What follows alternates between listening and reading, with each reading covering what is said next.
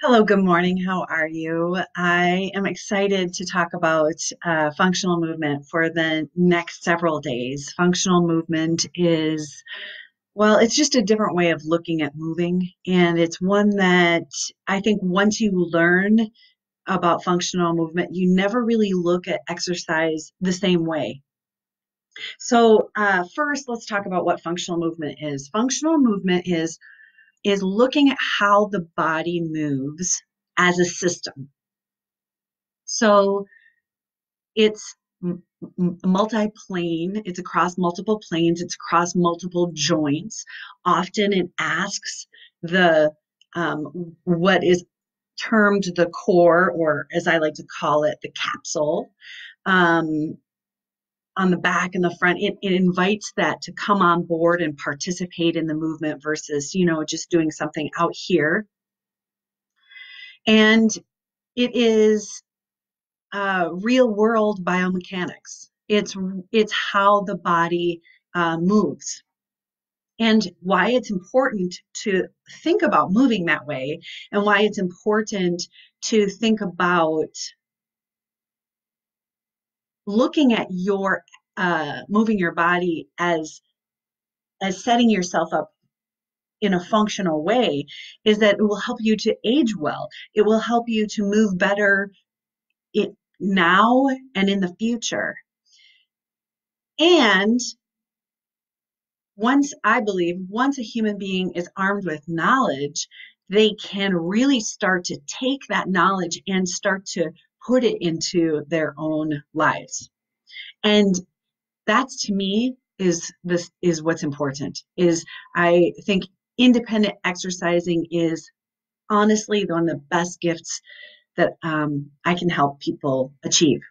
So we're going to break down functional exercise. I have a really funny acronym that I use. I don't know why I came up with it, because ultimately, I think it's because I'm a dork. But it is "come sweet, let us poo poo."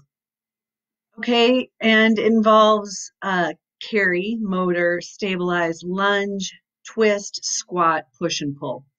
We're going to break down each of them and talk about why they're important. The first one is carry. So the thing about carrying is that, first of all, I noticed it because this week I filled my garden beds, and there's a ton of soil to move, right? And so I was shoveling, I was lifting bags, I was lugging things. It's really kind of the perfect exercise. Carrying is kind of the perfect exercise, I think. So, first of all, in order to carry, there's some stability that is required, both of your capsule and of your joints. Second of all, there's a rotational component of carrying, right? Because you're picking something up, but you're asking your body to stabilize, and you're also rotating around, you're twisting around by load you're carrying. And then the third thing that you're doing is that you are putting load on your structure and moving with it. So you're motoring with it. So it's kind of the perfect exercise. Also, there's a lot of different ways to load your body. So oftentimes we'll teach in classes, or I'll teach with clients the farmer's carry, which is an equal load in each hand, right? Which is great. Farmer's carries are amazing. You just hold a weight in each hand and walk, inviting a really nice posture while you walk. That's great. And it's also often not real life. So I like to mess around with carrying things. So picking up just one weight and walking with one weight, picking up weight in front, picking up weight on shoulder, picking up weight overhead, right? And playing with the mechanics of my body in dealing with this load while I'm moving from point A to point B. It's beautiful. It's a beautiful thing to start paying attention to and start to invite more of.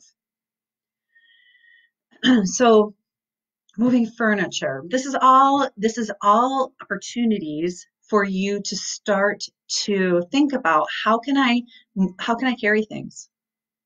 How can I start to carry things so that parking far away at the grocery store, and instead of using the cart, if you have a two bag load, carrying your bags out to your car.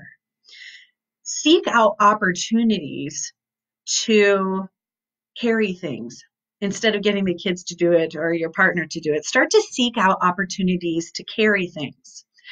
And in addition to seeking out opportunities to carry things, notice a few things.